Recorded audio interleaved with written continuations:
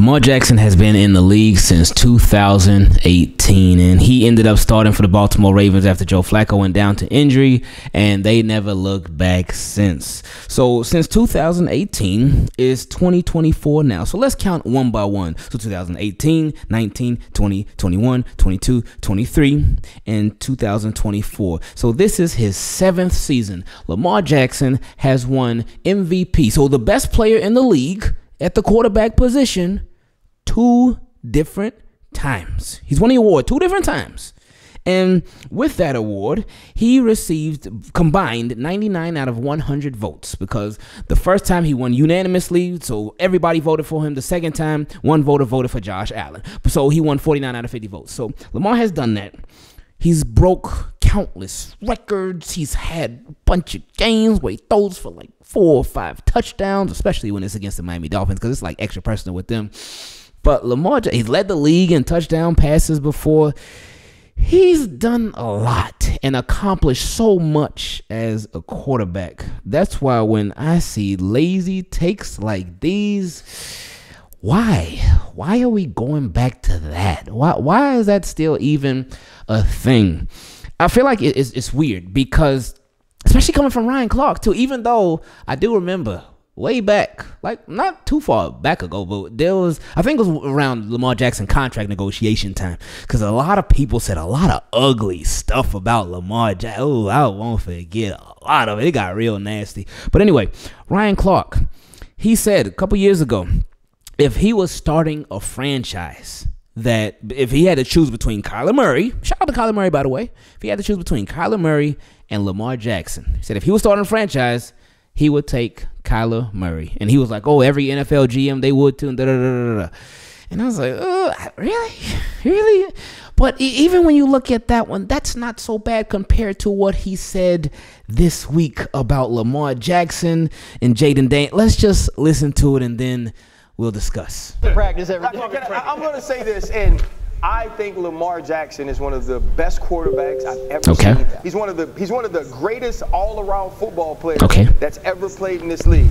Right now, today in 5 games, Jayden Daniels is a better passer than Lamar Jackson. So 5 games into his NFL career, Lamar Jackson in year 7, Jayden Daniels 5 games into his NFL career. Jayden Daniels is a better passer than Lamar Jackson. See, we knew and we know comparisons are going to come. They happen all the time. But it's this one right here. This is one of the only ones that I really got an issue with. If you're going to say somebody's a better quarterback than Lamar Jackson, okay, go ahead and say it. Even though after that game last week, ain't nobody better than Lamar Jackson. Right now, he's the best in the world right now. But anyway, if you're going to say somebody's a better quarterback than Lamar Jackson, okay. If you're going to say somebody's more clutch than Lamar Jackson, okay. If you're going to say somebody has better playoff performances than Lamar Jackson, okay. But why do people keep going to this whenever a quarterback is either going against or being compared to Lamar Jackson? Why do they always go straight? Oh, is this quarterback a better passer than Lamar? It happens every time. Like you could watch a game between Joe Burrow and Josh Allen, just using them as an examples. And if one beats the other, whether they both have great stats, if one has good stats and one has bad stats, if they go against each other and one of them wins, you never hear the question asked, oh, is this quarterback a better passer than that? You never hear that stuff, ever. But when it comes to Lamar Jackson, they always go to that. Why are we doing that after 7 years? We're going into year 7.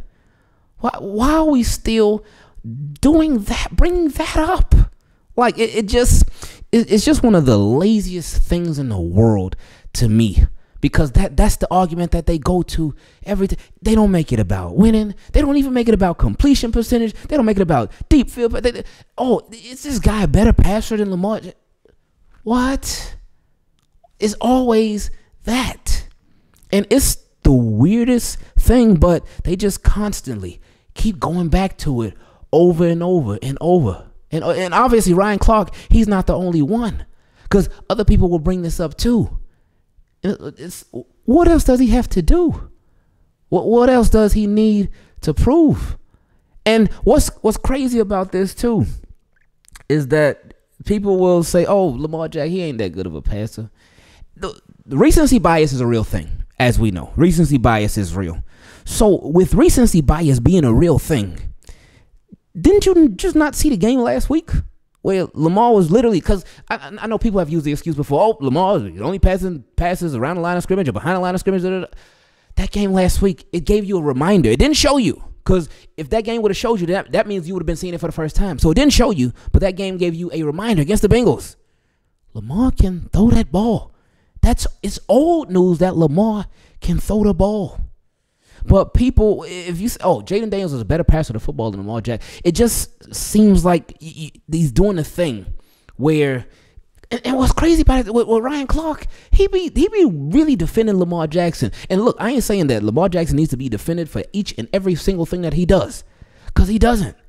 If he does something wrong or makes a bad play, need to be called out on it. Need to be spoken of. If he makes a good play, makes an amazing play, that needs to be spoken of too. It needs to go both ways. But we got to stop just going back to this. It just, to me, it's pointless.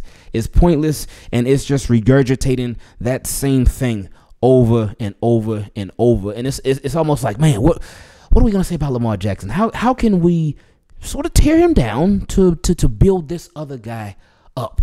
And it almost makes you think too, like, man, Lamar is like, he must really be a benchmark, like the benchmark for a lot of players, a lot of quarterbacks, because he is used as an example. When they want to prop somebody up, one of the first guys that they go to, it ends up being Lamar Jackson. So I was disappointed in Ryan Clark with this one. And you know what I did too? I made sure I watched the whole, because I thought that maybe, all right, you know how people will just post a clip of what somebody says without context, but that was it. Like, they were having a conversation about the upcoming game. Obviously, you saw the pics at the bottom of the screen. They were having a conversation about the upcoming game between the Ravens and the Commanders, and they were going back and forth about, oh, which quarterback's going to do this and which quarterback's going to do that. The defense, they were having a whole discussion about the game.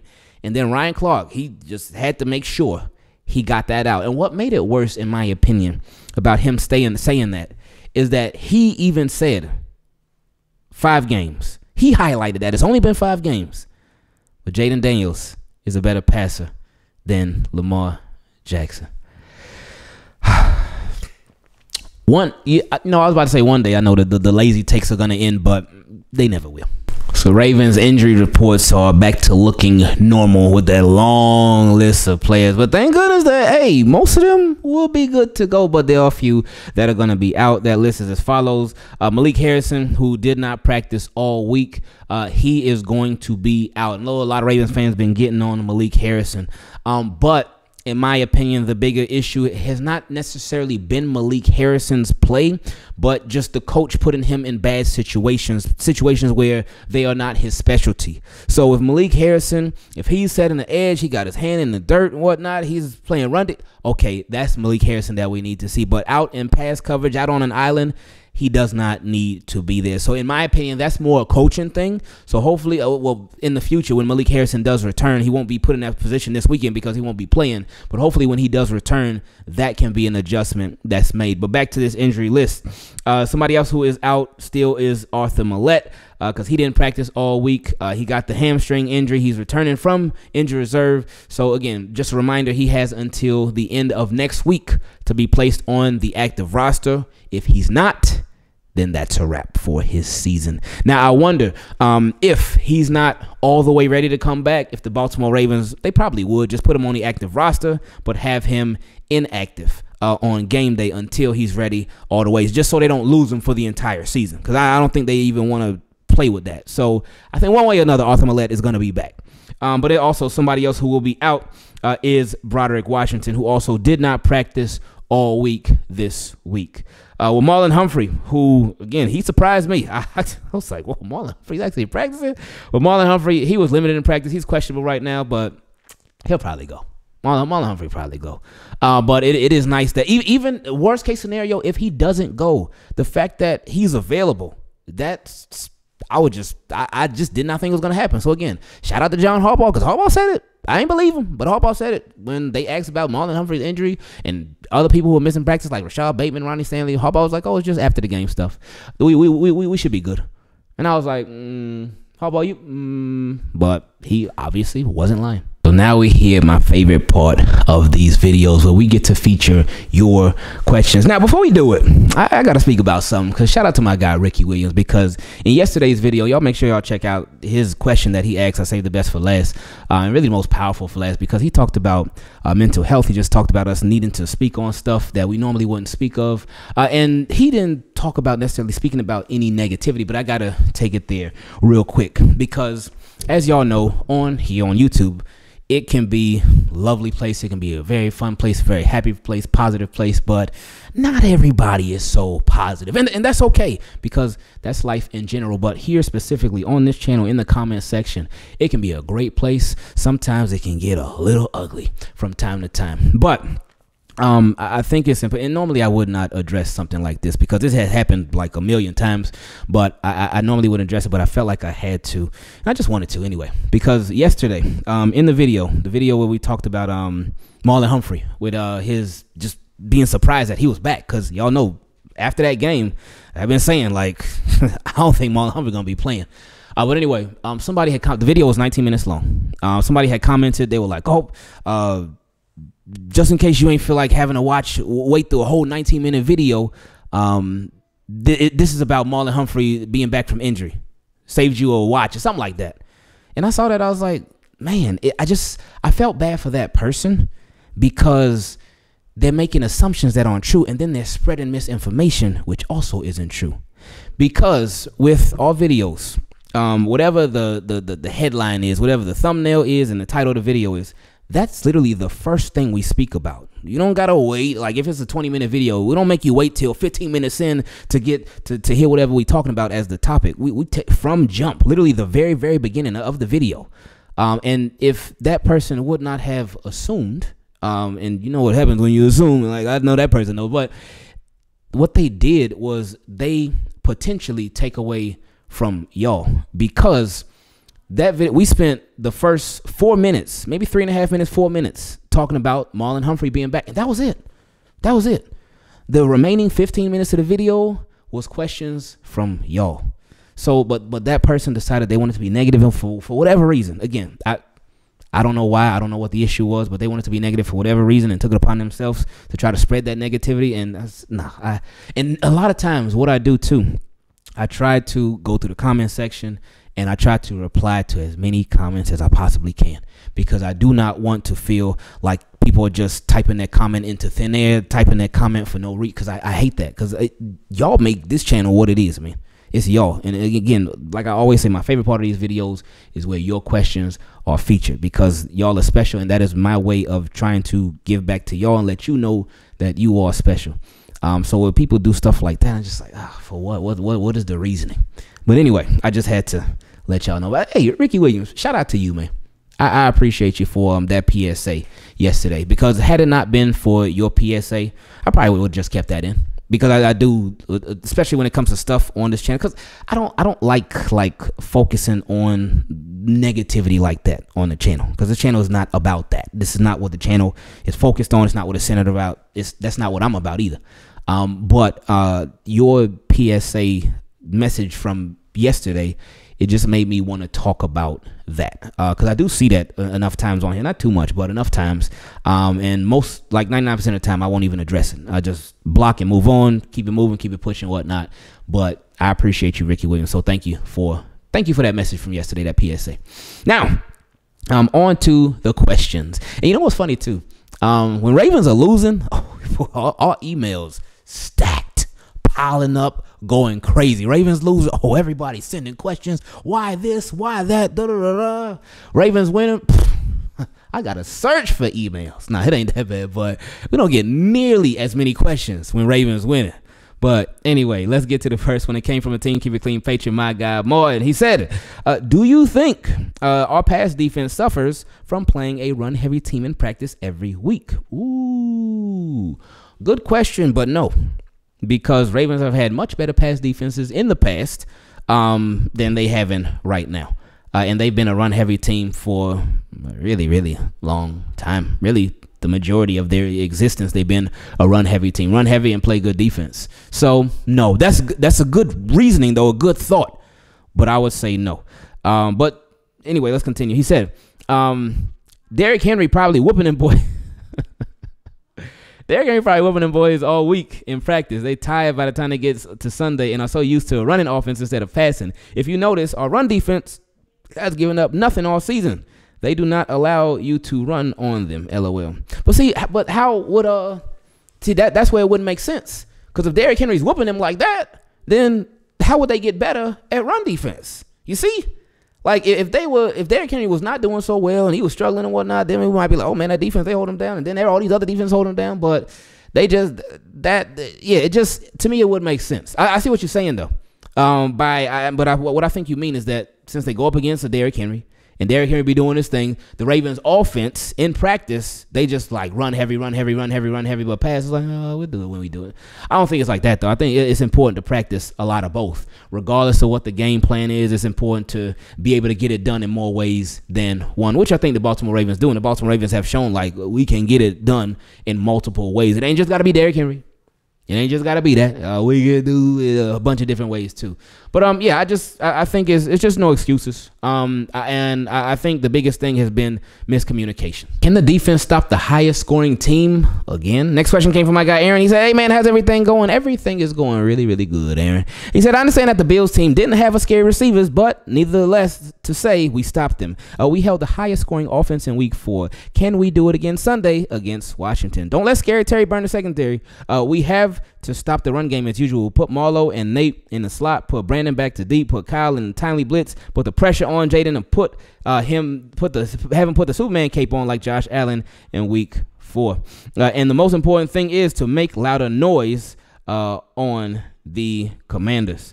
And the Ravens win 34-21. Oh, that's kind of close to what I was expecting. I said 31-17.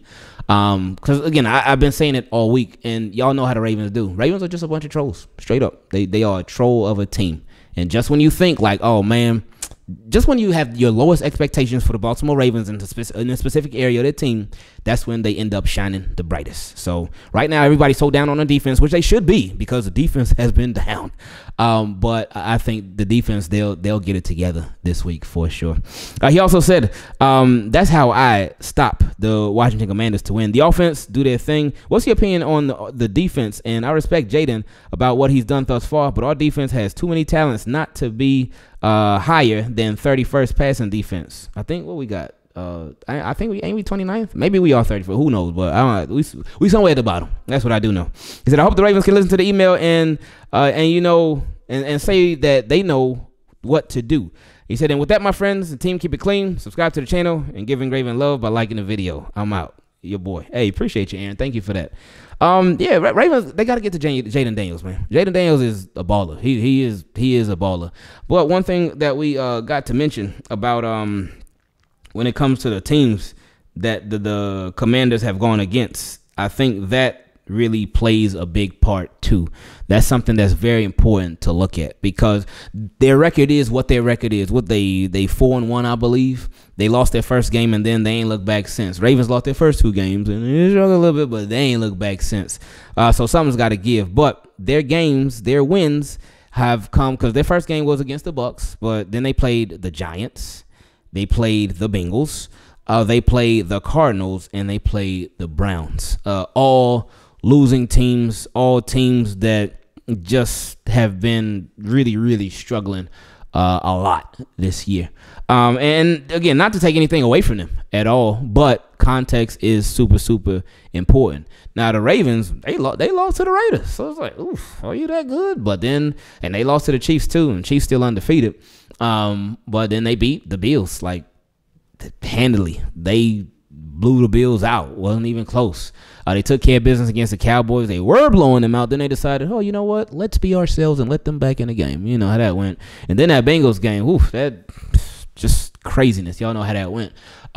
So it's a little different. But again, these two teams, they got to match up. No matter who they played before, they got to play each other. So we'll see how it goes in a couple of days. Lie detector. Ooh, where is it? Anyway, this next question came from my guy, Marc JG. He said, what's up, Ingraven? What's up, Mark? He said, I hope you and Florida are safe during Milton. As always, hope you guys are doing well. You and team keep it clean. Just want to reach out and be sure all is well first. Appreciate you, Mark. We are good. Thank you, though. He said, now, with all these wide receiver rumors and suggestions swirling around the Ravens, what is that saying to Rashad Bateman? I know Adams' news just died out, but who's to say they aren't looking for another wide receiver or weapon? Whew, man.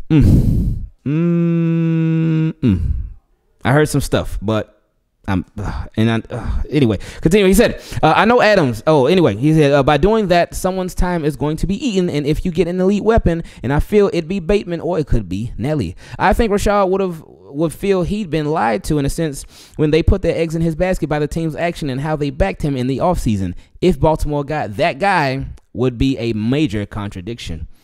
That is true. That is true. You are 1,000,000% spot on, because again, a lot of us, I know myself, I was wondering, like, no, they're not going to just roll with Bateman and that's it, right? Like, we could know Bateman had potential before the season started, but I still wanted them to go out and get somebody, proven somebody like that, just in case the Rashad Bateman experiment wasn't working, that they will be able to stay ready so they ain't had to get ready. Now, Rashad Bateman, he's been doing his thing, so that's been a good thing. But you're right, if they are looking around at receivers, then anyway, continuing. He said, yeah, it makes it look like they're not necessarily putting their eggs all in the Rashad Bateman basket, or they want to get more out of somebody else's basket. He said, if you're Rashad or another wide receiver, how would you feel if your job brought in a guy who's produced more than you, who works in your same position? I'm thinking from Bateman's perspective with this. If I'm being honest, I don't care if we trade for a weapon or not. I'm always down for quality, quantity. And I agree with you always when you say get Lamar someone who's like that. The Ravens have invested in Lamar, but it's almost half-hearted. The Ravens go in, but haven't gone all in on offense. I will say, I think we have got to get Bate the ball early and often against the Commanders. I'm with you with building the Bate chemistry. If he balls out, you know what that would do for his confidence. Oh, it certainly would. And like I said, with Rashad Bateman, he's a receiver that's like Derrick Henry, man. You gotta keep feeding them. You gotta keep finding ways to get them involved, get the ball in their hands, and just let them go to work. Because if it's one of those things where they involve him sparingly, and I know every game plan is different, so it all just depends. But if it's one of those things where they don't involve him a lot early on, then you get moments like you get in the Raiders game. Not that there's an excuse for it, but you're far less likely to get those moments, in my opinion, if he's touching the ball a lot more. And again, it's tough. It's tough because, like we always say, it's only one ball to go around. This is a run-heavy offense, so the receivers, they really stay ready, so you got to get ready type of receivers, but well, y'all know. Anyway, he's also said, if we make a move, if I'm being honest right now, DeAndre Hopkins just makes way too much sense because of the money and the compensation. I think about you when I see D-Hop, because we were so close to having your top guys on the team together, Clowney and, oh my goodness, oh yeah. That would have been crazy. I ain't even think about that like that. So y'all, like DeAndre Hopkins, he used to be my favorite receiver in the league. And he when he was with the Texans, he's my favorite receiver in the league. He was just that dude, man. DeAndre Hopkins was like that, man. And I remember when before he got traded to the Cardinals, the Ravens, I believe they tried. Oh man, I was hurt when he got traded to the Cardinals. But anyway, and then with Jadeveon Clowney, y'all already know what time it is with Jadeveon Clowney. Anyway, he said, I think about you when I see D-Hop because we were so close to having your top guys on the team together, Clowney and D-Hop, your favorite dreadheads last year with Lamar's negotiation and training camp. The Clowney signed.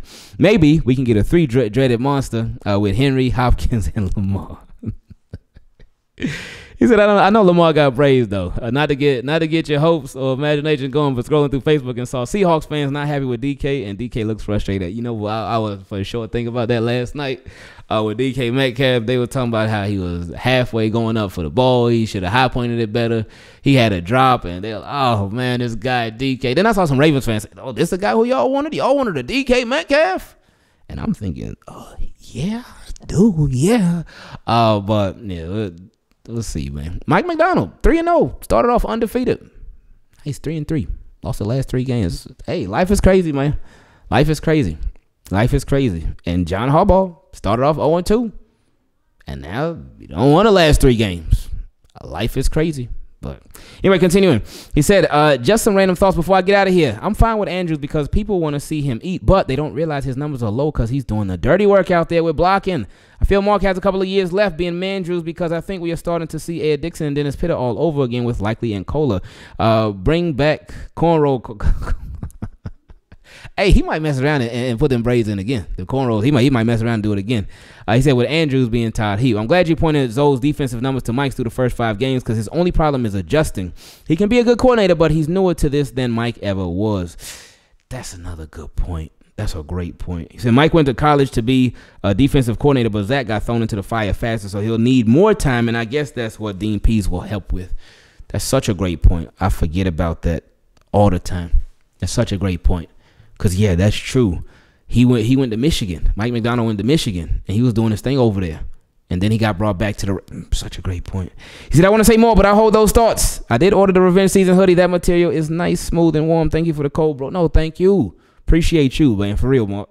And he said, stay safe, stay blessed, and just know you all can do it. Until next, I'm out like Nick Wright is on Lamar Jackson. Oh, yeah, you know Nick Wright. That boy don't like Lamar at all. And he even publicly said it the other day. Not that he dislikes him, but he said, you guys know I'm definitely not the biggest Lamar guy. And yeah, we all know.